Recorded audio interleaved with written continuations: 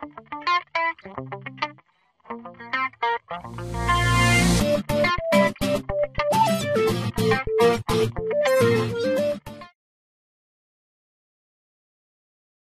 this tutorial, we will talk about underground fiber optic cable installation.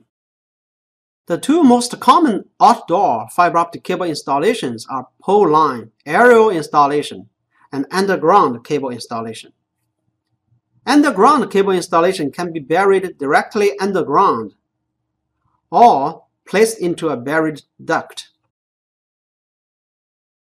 Direct burial installations are most common for long cross-country installations.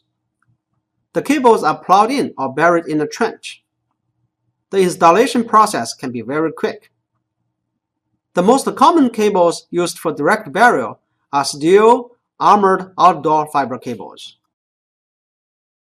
Fiber optic cable can also be pulled through underground ducts, which protect the cables from harsh environment. Underground duct installation also provides opportunity for future expansion without the need to dig. This is the most common practice in urban areas. Another benefit is that fiber cables without armor can be used, which makes the installation even easier. Underground duct installation, you need to bury the cable below the frost line to prevent damage by ground frost heaves. And you need to keep the trench as straight as possible. Bury fiber cable warning labels directly above the cable. And you need to properly ground the armored fiber cables.